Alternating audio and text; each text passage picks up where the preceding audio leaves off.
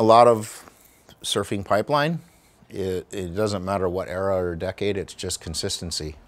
And he built this house there. He lives right there. And so he lives, eats, sleeps, breathes, shits pipeline. That's where Jamie's at.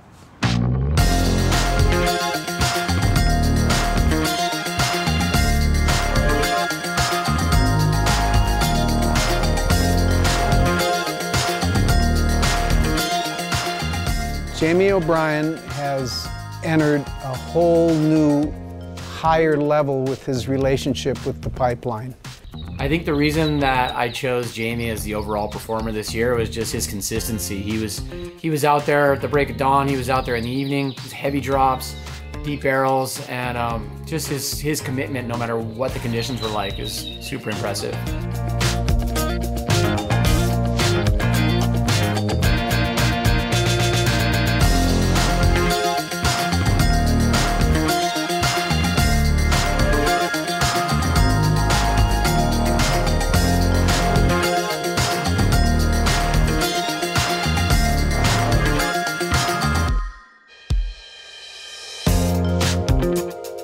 Yeah, Jamie's winning wave was kind of mind-boggling, really. It was one of those pipeline waves that it was maxed out on the first reef. Really, you can't get a much bigger wave on the first reef than that, a pipeline. Gets his fins in the face, gets connection, makes a drop, and just gently pulls that rail and gets under the lip. His positioning, his commitment, how gnarly that wave was, how late the drop was. Free falling down the face, and then he was crazy deep in the barrel and just rode the thing perfectly, and then it was like a, you know, the spit shot him out like a cannon. And then comes blasting out the end, you know, just this cloud of spray. He made the job really easy for the judges this year. When I rode that wave and I thought about the judging, I was like, Shawn would like this from A to Z. Critical, gnarly, late, foam ball. Risk factor. I felt like that. This is the risk factor. Thanks, dude. Appreciate you. Right on, you guys. So every time pipeline turns on, I live right in front of pipeline. So I'm like trying to like figure out the right moment to paddle out, the right moment to execute.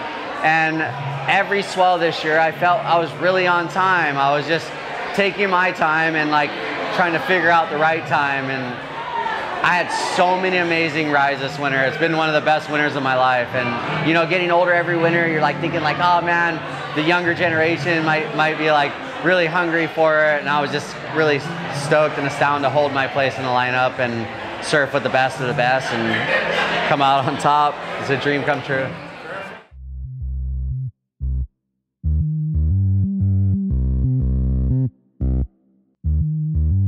You know, we knew that we were gonna pick a wave of the decade, and I had all winter to think about that.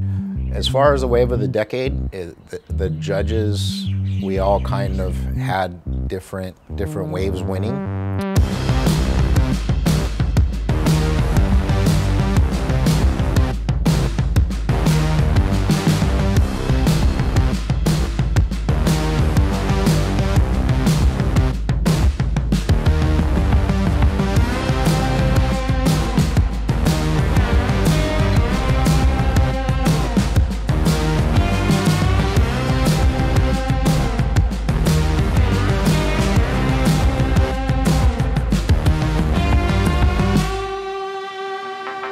I always remembered Reef just getting this absolutely perfect backdoor wave. I think the thing that really stands out about Reef's wave, that really stands the test of time, is just there's very few rights on the North Shore that are that big and that heavy and that gnarly.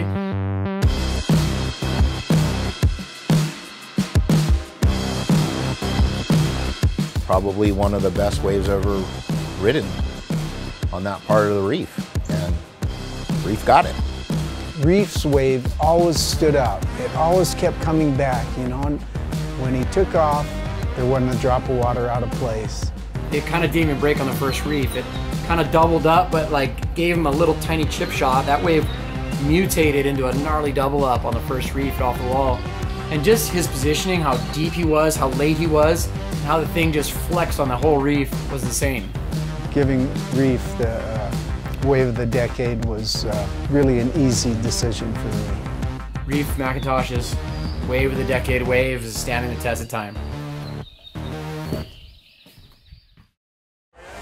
It was 100% a life-changing wave. At the moment it wasn't, but it was a personal, like that was an amazing wave. That was like a Todd Chester type of wave, and I won the backdoor shootout that year, and I was like, oh my God, best winner of my life. I won the backdoor shootout. Are you kidding me? And they're like, you might win wave of the winter. I'm like, oh yeah, but I don't even care about that. I just won the backdoor shootout, and then sure enough, at the airport, there you guys all were with the check, and I won wave of the winter that year as well. So it was a double whammy for me. When I eventually saw the footage, I was like, yeah, that was pretty special. For me personally, it was special. I mean, I don't know how everyone else feels in the world, but it was super special to me. And obviously here we are 9 years later, and it's the wave of the decade, and who would have thought? Thank you, Four Oceans and Surfline and O'Neill for creating this award. Great timing, wave of the decade. Thank you guys. Thank you. Drinks on you. Pardon? Drinks on you. Duh, hell yeah. Woo! I know, I gotta carry this thing around all night, right? No, you do.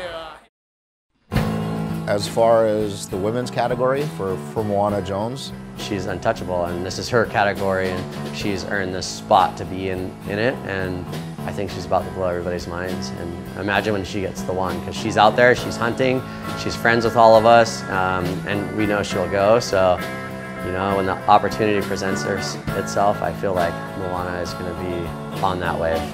I really feel it. Chianca, Joao, Chianca. That's what's great about having the breakthrough performance of the year is it doesn't necessarily have to be a local kid. It can be a Brazilian kid who comes over here and sleeping on someone's couch or whatever, and he's committed to Surf Pipeline.